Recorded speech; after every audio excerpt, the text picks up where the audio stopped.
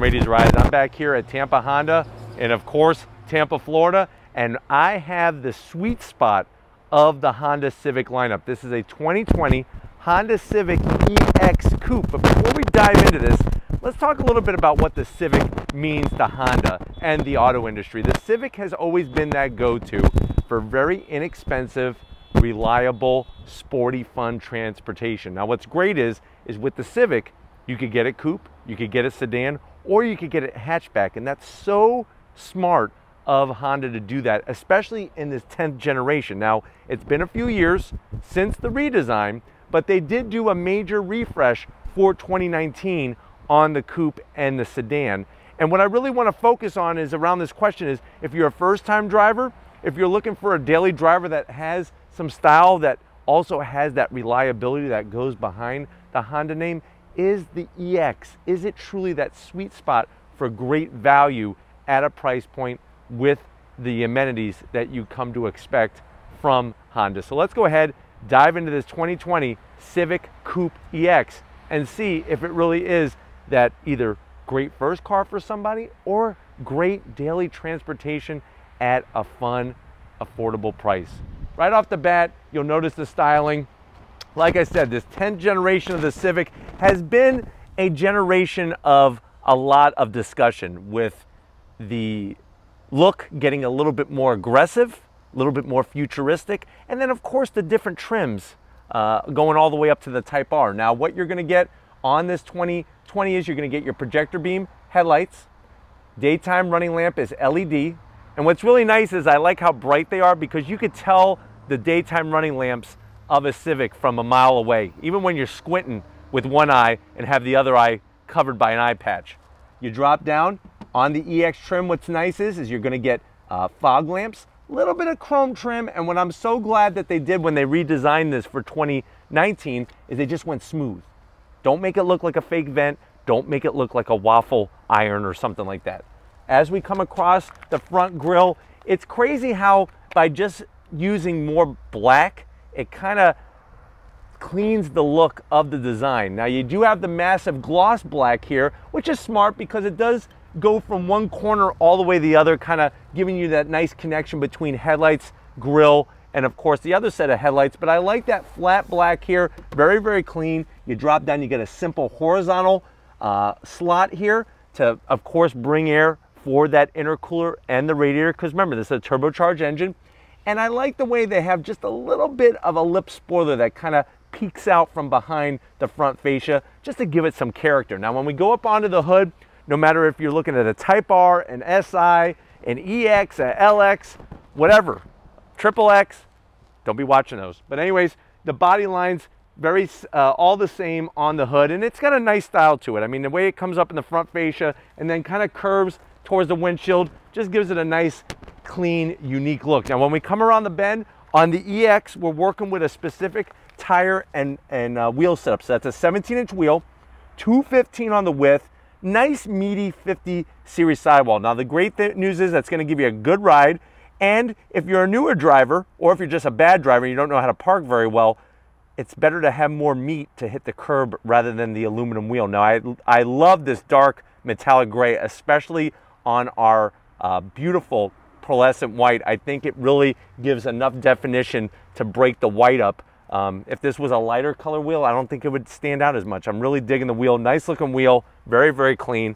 As we go down the side, you are going to get that lane watch, which is something that is unique to Honda. So what that means is you turn on your right turn signal, you have a camera that's going to let you see past the blind spot in this Civic Coupe, give you great visibility and keep you safe. Color match mirror caps, very nice body line that comes up from about midway on the passenger door, well, on both doors obviously, and brings it back towards that rear quarter panel. EX is also getting you a sunroof, so you're getting a lot of nice things sprinkled in at a nice price point. You have a shark fin antenna. I like the way they just do the chrome trim along the top, not the bottom, and extend it past. And then when we get to the back, hey, no rear spoilers, just a nice clean look. So you have, coming off the trunk, kind of kicks up a little bit. You have that very, very unique, just like the daytime running lamps are unique, to the Civic, these taillights, I'm telling you right now, even if you covered both eyes, you'd be able to tell that there's a Civic in front of you, especially at night. Now, we are gonna zonk this fake vent. I wish they would have just smoothed this part out, but very, very clean in the rear bumper diffuser area. Simple Civic badge, and that's all you need. But why don't we go ahead, let's pop the hood and see what's powering the Civic EX. All right, guys, we got the hood popped. Simple prop rod. It's nice that it's all the way over to the passenger side.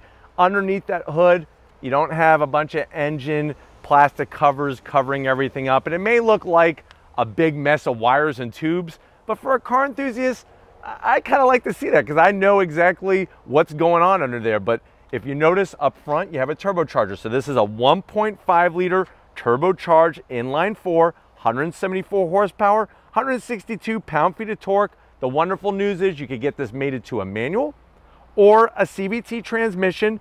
If you're wondering, well, what's 0 to 60? 0 to 60, you're looking around 7.8 seconds.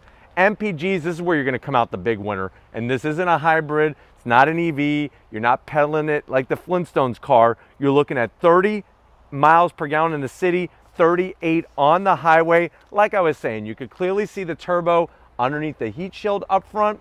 You have your inline four. You can tell this is a 4 because 1, 2, 3, 4 spark plugs are down in there. But anyways, great to see the flexibility, whether you want a 6-speed, whether you want a CVT, plus you're gonna get maximum MPGs. But why don't we get to the interior and see what the EX brings to the table. All right, guys, we're inside the 2020 Civic EX. I know you're like saying, well, Joe, you've been talking about value. How much is this particular Civic EX? Now, of course, we're talking MSRP. MSRP is right around $24,000. Let's see what you get for the money, because I think you're gonna be surprised. Now, to the door panel, I do like the breakup of black dark material with the silver trim, very tasteful. What I am gonna zonk is the cloth on the back portion of the door, even though it has contrast stitching, and that armrest is atrocious. I wish they would just go with like a leatherette material, especially on the EX trim. So I am gonna zonk that. You do have a small pocket down there where you could probably fit a Whopper, maybe a Whopper Junior, and a bottle of good old Coca-Cola. Now, when you get to the dash, I've always liked the design of the dashes in here. Soft material. I really am digging the texture that they use, the silver, more that simulated stitching. We get to the center stack here. The way they integrate the AC is very, very smart. Get to the infotainment system, 7-inch system, Apple CarPlay, Android Auto. It's got that nice, easy to use swipe feature, which is great. You got your buttons. They brought back the volume knob. I know millions of people were very happy about that. Start, stop button illuminates red when you're on. You drop down, you do have dual climate. Remember, EX trim, heated seats. And then you're gonna have a nice little cubby up here to plug your phone in. And if you have the snacks, the Kit Kats, the Reese's Peanut Butter Cups, this is where you could put them down here, and you actually run the cords down here and come out up top. Now, this one has a CVT, but you can get a 6-speed manual. Leatherette material, leatherette on the boot with some contrast stitching. You do have an economics button, so if you failed that class, you hit this button and your report cards get changed to A's. I promise you that. No, obviously it's for better fuel economy. Electric e-brake. You got your 2 cup holders. How about a key fob? What does that look like? Honda's key fob, it's clean, it's simple. Flip it over, you got remote start, and you can pop the trunk remotely. So when you're doing a drive-by and you're picking up some cases of soda, some Mr. Pibb, just pop the trunk and they just throw them in there for you.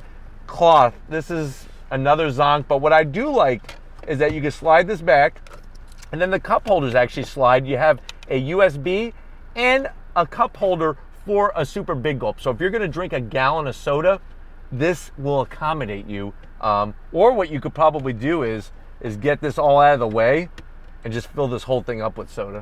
Just put a straw in there and just drink as you're going down the road. Little party tray up top for some peanuts so those don't get wet. Nobody likes a wet peanut. I know you thought I said the other word. No, that's your ears. I said peanut. Seats. I do like the texture. You got a little bit of a nice checkered flag, sporty design going on. You got the contrast stitching. The seats are soft and supportive. And this material, I mean, I'm sitting here, I sound like Run DMC scratching a record, but it actually has a nice wear characteristic. I think it's gonna wear very, very well. Of course, manual for both the passenger and the driver at the EX trim, but you do get a nice, smart sunroof. Get on over here behind the wheel. I wanna show you the business end of this Civic EX. All right, guys, business end of the Civic EX. Here's these manual controls. Now, I'm happy they didn't do those wheels that you have to crank like the hands of time. So the good news is it's easy to get comfortable in here. You are going to get that great Honda sensing technology, which is wonderful. And Honda steering wheels are really amazing. The thickness, the stitch work. I'm not really the biggest fan of these buttons, but you know what? They work well and they look fairly clean with that Honda logo on the horn button. The dash, no matter what Honda Civic you get into, you're going to get the same great dash up. So you have that tach and digital speedometer. I could scroll through a cornucopia of information. Even on the EX, you got a boost gauge, which is really nice. You have your bar graph, line graph there for coolant and for fuel, and you can keep scrolling through the information in the center. Very, very clear. It's a nice TFT display. Visibility is great. I know you want to see it, so I'm going to do it. Let's check out the back seat of the Coupe and see how usable it is. All right, guys, back seat time. Real simple. You just pull up on the lever. The seat really moves nicely out of the way. Just make sure this is out of the way so you don't hurt yourself, especially if you're a guy. You know what I'm talking about. So we're going to go ahead and get on in. Look at this. 6-foot Joe Rady. This is what I love about this car. Now, even though I don't have a ton of headroom, it's still very, very spacious back here. Let me sit a little bit better. It's still a little spacious. I'm actually going to move over here because I know people like to complain that I don't show the seats. So here's the driver's seat, which I did not move. I got plenty of leg room, plenty of nice room for my the bend of my knee. It's a little cramped here for somebody my height, but to be honest with you, it's not as cramped as a Camaro or a Mustang back seat, bar none for sure. No rear AC or anything like that. You do get a little cubby in here for some peanut M&Ms and a nice little Dr. Pepper or something like that. But other than that, it's not too shabby. But why don't we go ahead, let's check out the trunk and see how spacious it is. All right, guys, I think one of the most amazing things about Civics, no matter which one you're looking at, is the cargo space. We lift it up. Even on the Coupe, you have a nice wide opening. The seats are going to fold down by pulling the levers very nicely. And that's what makes this such a great choice, is that you could have the style of 2 doors, but yet you still got some flexibility.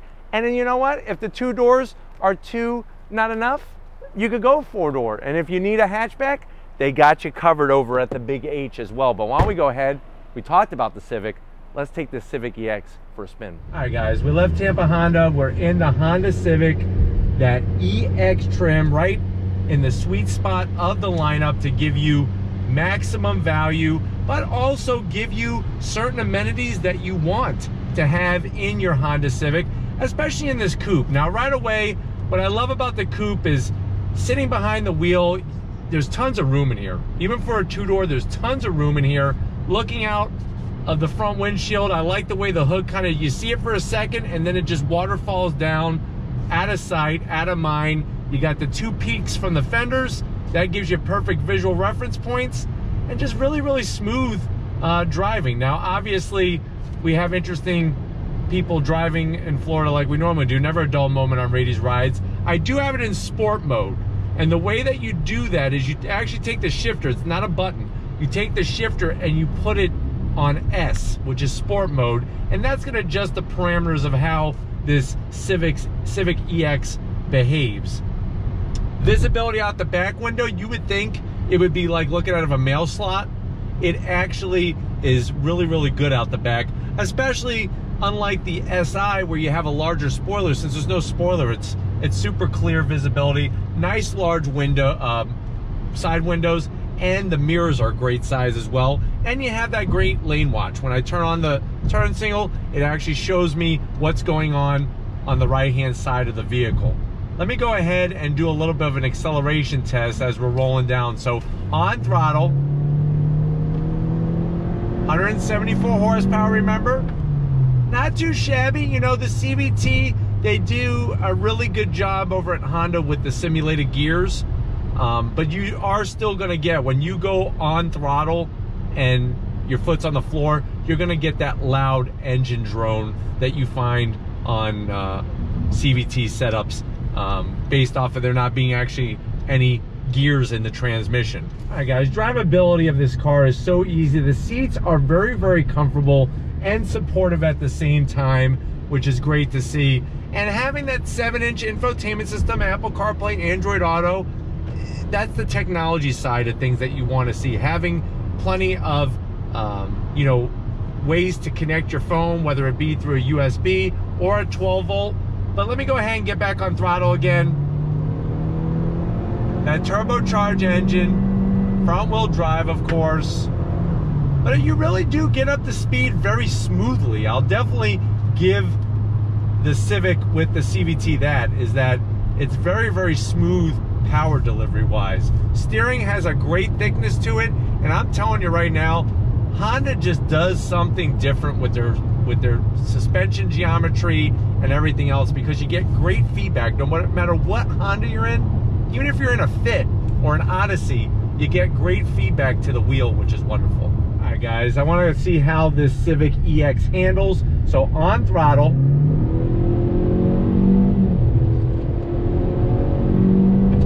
on the brakes, feeling good actually. Look at this, nice turn in, super smooth, very direct. Brakes feel great. Back on throttle. Really nice, very balanced, very composed. And I think that's another thing that's great about this car, especially for somebody who's a newer driver, is that it's easy to drive and it's not gonna get away from them by the drop of a hat, which is great. So that's really nice to know. And this is in sport mode, remember. You can just put in a drive and have a little bit different driving experience. All right, guys, over bumps, it feels good. Super smooth. Back on throttle. On the brakes. Look at this is wonderful. Not a lot of body roll, even though this isn't a Sport, this isn't an SI, definitely not a Type R, still shows that Honda cares about every single trim and giving you a nice, engaging drive. And I'm telling you right now, it's quiet in this cabin. Really, really quiet in the cabin. I'm gonna go ahead and put it back into drive for the rest of the review while we're going up and down these city streets. All right, guys, we have it in regular drive. Dash is easy to understand. You got that nice large digital speedometer, the tachometer that kind of rainbows over it. And then you got your fuel gauge and your coolant gauge. Very simple, straightforward. Sunroof is nice to have in case you have a nice cooler spring or fall day and you want to let some of that air through your hair, which is a nice touch. And then you have even the flexibility to have a couple people in the back, depending on how big they are. If they're Shaquille O'Neal size, I would say no. But you know what? A person a little under 6 foot would actually be pleasantly happy back there. All right, guys, hopefully this gave you a nice overview about what the Civic Coupe in that EX trim is all about. We're gonna wrap this up and get back to Tampa Honda, so I'll see you in a split second. All right, guys, been another great day here at Tampa Honda. I definitely gotta thank Sam and the rest of the crew getting us access to this 2020 Civic EX. Is this a sweet spot, a best bang for the buck? If you want a coupe and you want some amenities, you don't need them all, but you want that safety technology, but you also want the Apple CarPlay, the Android Auto, and the other goodies like that, I really think that they knocked this one out of the park with the Honda Civic. But if it's cars like these that you want to keep seeing on Rady's Rise, leave a comment in the comment section. If you're new and you're on your way out, hit the subscribe button. I promise you it's worthwhile coming back for more. If you are a subscriber, thank you for being part of the Rady's Rise family.